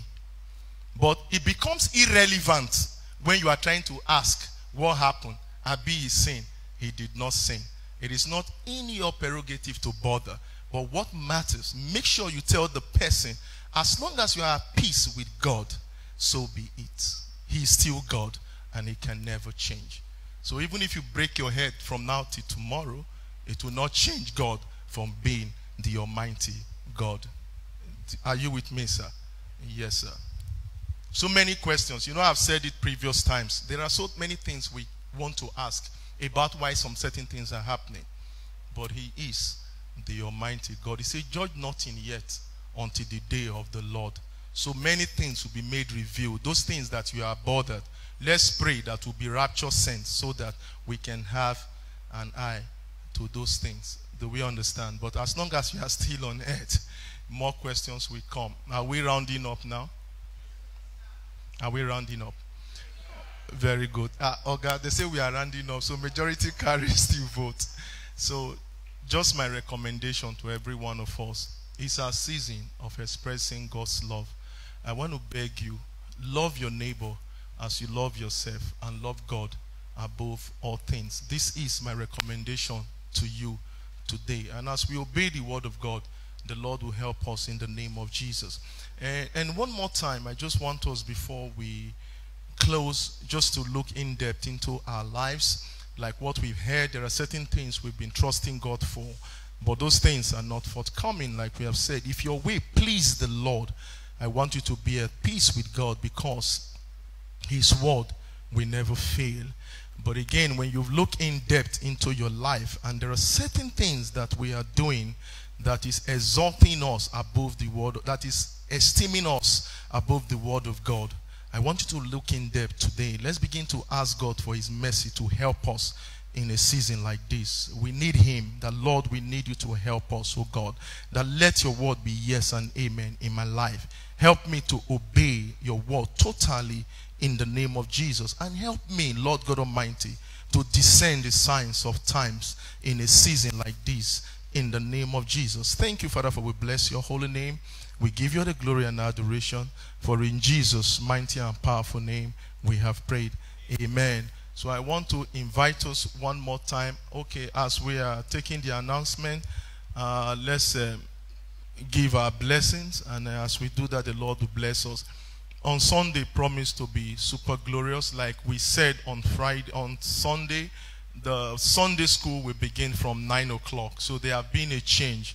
Because we have a longer time, so that we can actually teach and also have time to ask questions. You know, usually it's 25 minutes. It's very difficult for us to teach and ask questions. So I want to beg us, let's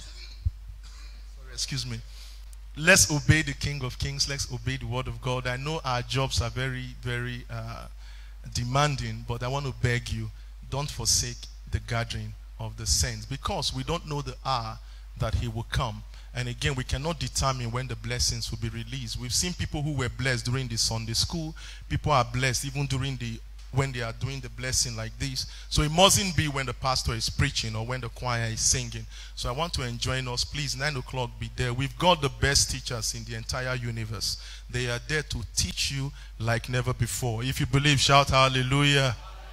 I believe we can testify of that. We have one of the best teachers in the entire universe. They are here to teach you from 9:10 up to 9:55. So please, let's be in church early. And again, talk to someone about Jesus. You know that God has spoken to us how righteousness exalts a nation. On Friday's service, believe me, that God is going to speak to you. We're going to see another dimension of the meaning of what true love of God is. And I believe that as we do that, the Lord will help us in Jesus' name. And also on Sunday is our Thanksgiving service. There'll be a baby dedication. And also we'll be praying for someone. And again, the second Friday, we're going to have the married women. I think everyone, there's going to be a topic. Can you remind me that theme again?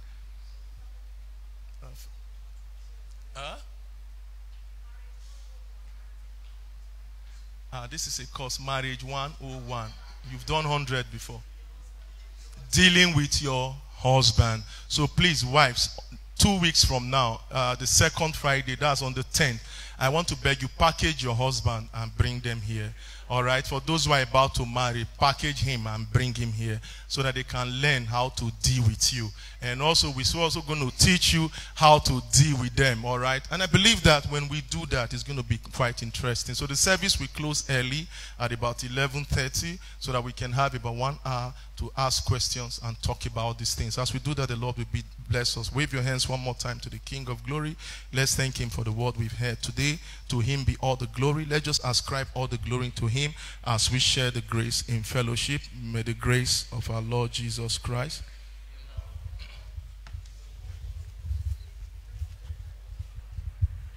surely